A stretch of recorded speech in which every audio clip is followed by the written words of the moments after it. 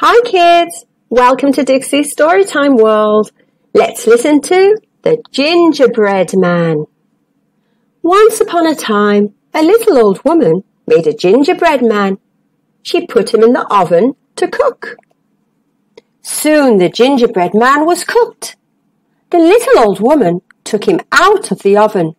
The gingerbread man jumped up and ran out of the door. "Stop, little gingerbread man!" shouted the little old woman. "I want to eat you for my tea." But the gingerbread man would not stop. The little old woman chased the gingerbread man, but she could not catch him. Soon the gingerbread man met a cow. "Moo! Stop, little gingerbread man!" shouted the cow. "I want to eat you for my tea." But the gingerbread man would not stop. The cow chased the gingerbread man, but she could not catch him. Soon the gingerbread man met a horse. "Nay! Stop, little gingerbread man!" shouted the horse. "I want to eat you for my tea! Nay!" But the gingerbread man would not stop. The horse chased the gingerbread man, but he could not catch him. Soon the gingerbread man came to a river. There he met a fox. "I will help you to cross the river," said the fox.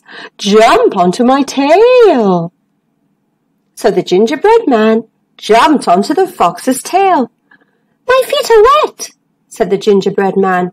"Jump onto my back," said the fox.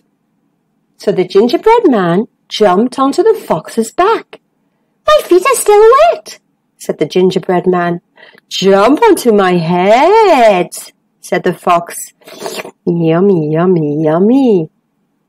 So the gingerbread man jumped onto the fox's head. Snap went the fox, and that was the end of the gingerbread man. The end. Now kids, how much do you remember about the story of the gingerbread man? Who made the gingerbread man? Yes, you know. Well done. Can you remember two of the animals the gingerbread man met? Come on, can you remember them? Well done. Why does the gingerbread man stop running? Do you remember why he stopped running? Who carries the gingerbread man over the river? Yes, well done. Told you you're all amazing.